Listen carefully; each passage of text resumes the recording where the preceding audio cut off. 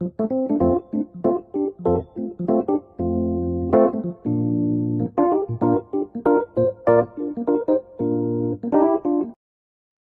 everyone, this is Ramalinga Prasad Kuppa. Welcome to my channel Pharma World. Today's topic is basic raw data calculations in QC laboratory. In today's video, let us learn in a simple way on how ppm calculations are made, converting percentage calculations to ppm. Also, let us learn some basic information on molarity, normality, and molality. A brief tips on HPLC calculations are also given in the last slide. Let us understand parts per million, that is ppm. Million by definition is thousand units, which can be expressed as 10 lakhs. You must remember that our type of calculation of 1 lakh is referred as 100,000. Since the word milli refers to a figure of 1000, 1000 thousands is referred as 1 million. This is equivalent to 10 lakhs in our calculations. ppm is 1 part per million, that is 1 part in 10 lakhs. So ppm, that is 1 ppm means 1 part in 10 lakh parts, that is 1 million. This is the basic understanding of ppm. Scientifically, it is termed as milligram per liter for aqueous solutions. Here you must understand that 1 liter of water is equivalent to 1 kilogram. 1 kilogram has 1000 grams and 1 gram has 1000 milligrams. So it accounts to 1000 multiplied by another 1000, which makes it 1 million milligrams in a kilogram. It is simple calculation. So 1 milligram in 1 million milligrams is 1 ppm. The example could be as follows. Weight is equal to 2.5 grams. That means 2.5 into 1000 milligrams, that is 2500 milligrams. Volume of water is 1250 ml. That means 1250 milliliters divided by 1000, that is 1.5 liters. Since the solute is required to be in milligrams, you must convert grams into milligrams. So in this example, 2.5 grams is converted into 2500 milligrams and milliliters to liters. Hence the concentration in ppm is 2000 milligrams divided by 1.25 liters, that is equal to 2000 milligrams per liter. So it is termed as 2000 ppm. So finally 2500 milligrams divided by 1.25 liters would give you a result of 2000 ppm. The equation to remember is as follows. ppm is equal to grams of solute divided by grams of solution, and this fraction is multiplied by 10 to the power of 6. This is another way of calculation. Here it is considered for grams and not liters. Another example, 50 milligrams of solute in 250 grams of solution. Let us see how much ppm it is. 50 milligrams divided by 250 grams into 10 to the power of 6. That is equal to 0.05 grams divided by 250 grams multiplied by 10 to the power of 6. That will be 200 ppm. In this example, 50 milligrams is equal to 0.05 grams. So the calculation would be 0.05 divided by 250. This fraction is multiplied by 10 to the power of 6. This refers to 1 million. One more example is 0.05 grams of sodium chloride in 1 kilogram of solution. The ppm calculation is as follows. 0.005 grams divided by 1000 grams multiplied by 10 to the power of 6 will be 5 ppm. Let us understand percentage versus ppm. Percentage is quantity per 100 units. 1% weight by weight means 1 gram of solute in 100 grams of aqueous solution. We already know the formula in the previous slide on the ppm calculations. So as per the formula, 1 gram divided by 100 grams multiplied by 10 to the power of 6 will be equal to 10,000 ppm. Easy way to remember is 1% is 10,000 ppm, 0.1% is 1000 ppm, 0.01% is 100 ppm, 0.001% is 10 ppm, and 0.0001% is 1 ppm. Let us see how percentage solutions are given. This terminology should be remembered always. Percent weight by weight means required weight of sample in required weight of solvent. Percent weight by volume means required weight of sample in required volume of solvent. Percent volume by volume means required volume of sample in required volume of solvent. If the solution is made as percent weight by volume, it should be prefixed with percent W by V. If the solution is made as percent volume by volume, it should be prefixed with percent V by V. If there is no prefix, it is assumed that it is percent weight by weight. These points are very important to remember. Let us understand what is molarity. Molecular weight is the weight of 1 mole of a chemical. The molecular weight is determined by using a periodic table by adding the atomic mass of each atom in the chemical formula. It is a good practice to have the atomic mass of common elements by heart so that the calculations can be done faster. For example, molecular weight of HCl is H is 1 plus Cl is 35.5. The total will be 36.5 grams per mole. Molecular weight of H2SO4 is H 2 times 1, S is 32, and O 4 times 16. This amounts to 98 grams per mole. Similarly, molecular weight of calcium chloride is Ca is 40, Cl is 2 times of 35.5. Total will be 111 grams per mole. These are very simple examples. Molarity is the grams per mole dissolved in solution to make 1 liter of solution. See the wording carefully. It is dissolved in sufficient quantity of water and then diluted to 1 liter. It should not be understood that take molecular weight quantity and put 1 liter of water over it. This understanding is important. Once the molecular weight of the solute is known, the weight of chemical to dissolve in a solution for a molar solution less than 1 molar is calculated by the formula.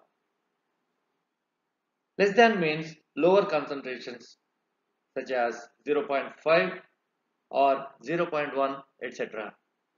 The formula is grams of chemical is equal to molarity of solution in moles per liter multiplied by molecular weight of chemical in grams per mole multiplied by ml of solution divided by 1000 ml, that is 1 liter. For example, to make 100 ml of 0.1 molar calcium chloride solution, use the previous formula to find out how much calcium chloride you need.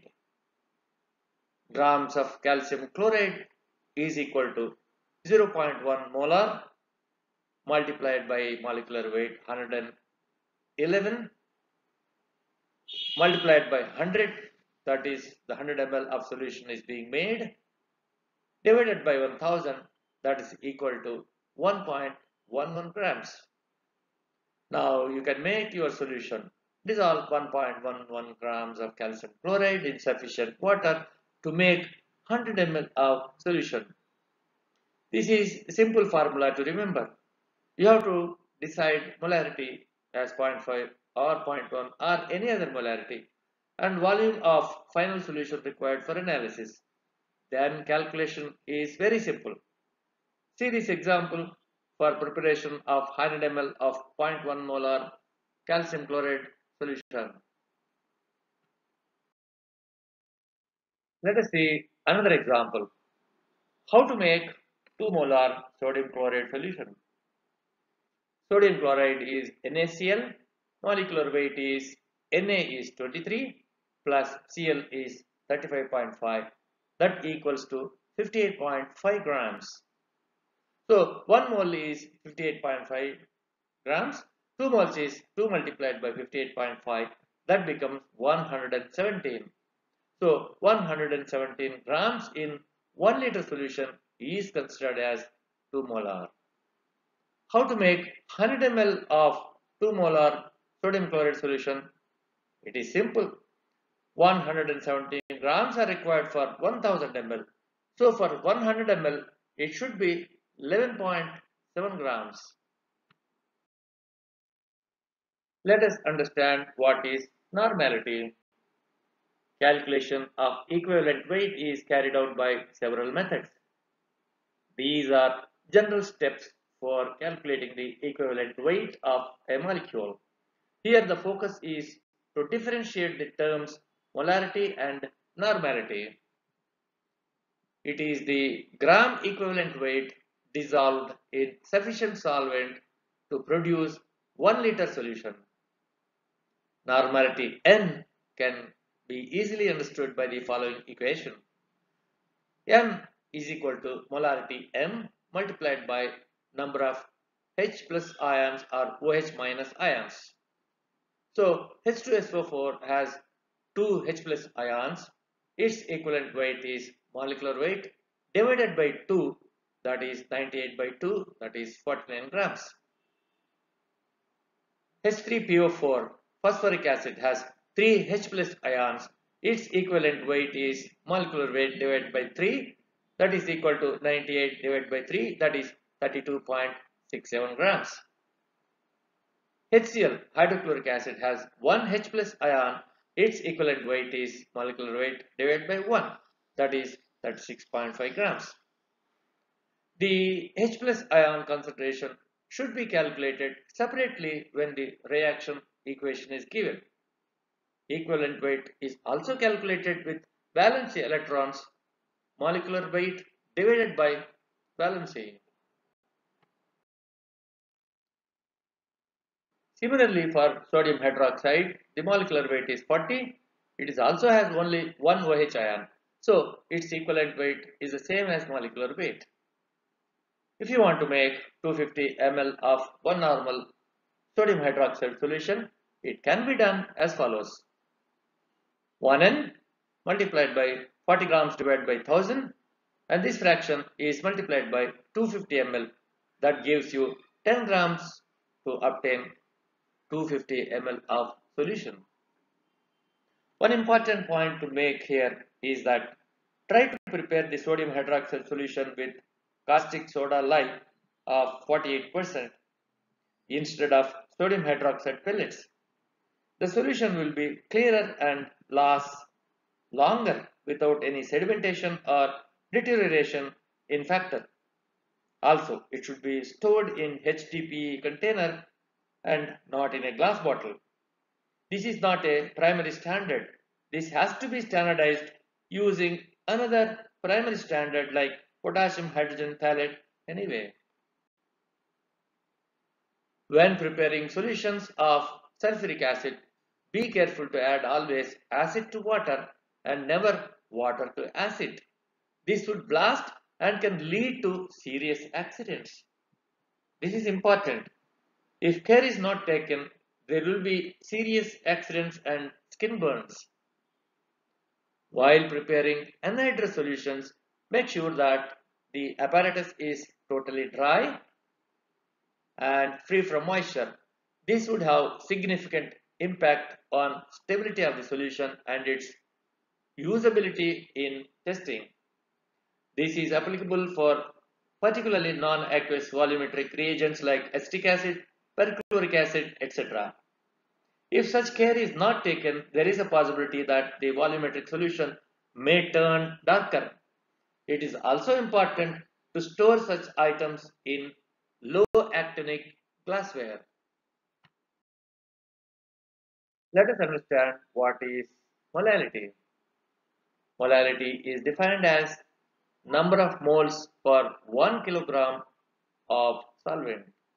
Example, what is the molarity of a solution of 200 grams of sodium chloride in 250 ml of water? Weight of sodium chloride is 200 grams. Weight of water is 250 grams. Here, 250 ml of water is considered as 250 grams of water. Molecular weight of sodium chloride is 23 plus 35.5, that becomes 58.5 grams. So, number of moles of sodium chloride in 200 grams will be 200 divided by 58.5, that is equal to 3.419 moles. So, molality is 3.419 multiplied by 4 because 250 grams is 1/4 of 1 kg. So, it will be equivalent to 13.676 molality. Let us see how the HPLC and GC calculations are done in brief. For calculation of content of unknown sample, it is done as follows. Test sample area by test sample weight divided by standard area by standard weight multiplied by test weight by dilution factors, again divided by standard weight and dilution factors. We come across several calculations in HPLC for impurity determination. You have to understand that it is calculated as ratio of sample area per unit concentration against ratio of standard area per unit concentration. When you have the multiplication mark, the ratio will be reversed. Same concept should be applied to sample and standard dilutions also. I hope that the information in this video is useful for understanding your routine calculations. Thanks for watching. For more videos, please do subscribe, like and share. Thank you.